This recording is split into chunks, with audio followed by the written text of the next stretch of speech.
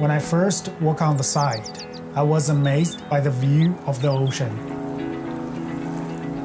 The quiet strength of the trees in the forest and the grandeur of the mountain cliffs.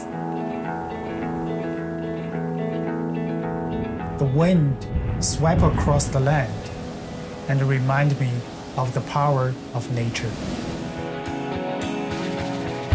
The Sea to Sky corridor is aptly named as it sits, nestled between the shores of the Howe Sound and the snow-capped mountains of the Pacific Range.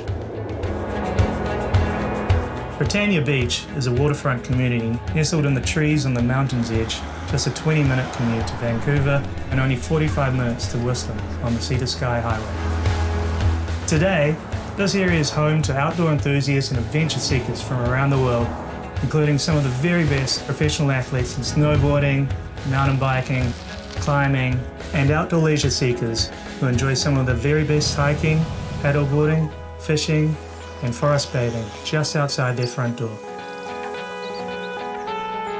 When envisioning a development for this location, it had to be a plan that would speak to the local culture of the outdoorsman and woman.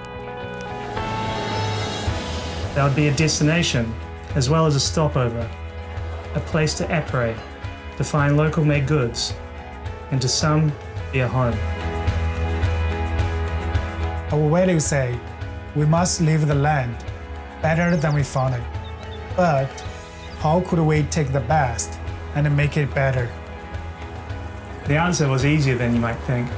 The only thing missing from Britannia Beach was the beach. And so a plan for South Britannia was born. An ambitious plan to put the beach back into Britannia. Complete with housing, forested cabins, shops and restaurants, a protected beach, and all built around a 7-acre surf park. People that don't even surf will now get the opportunity to go surf every day. And for the Canadian Pathway team, I think it would be great to go there and be able to train and be there as a team and have coaches there that can give you feedback. A community to support 1,000 families, small businesses, activities for all ages, modern architecture that complements the surroundings, a world-class training facility for surf athletes, and the economic engine of an Olympic qualifying venue. The idea of the Olympics is to have a fair playing field for all competitors, and wave pools will definitely provide that within surfing. And maybe, most importantly, a plan that will take a once scarred gravel pit and restore it to an exciting future.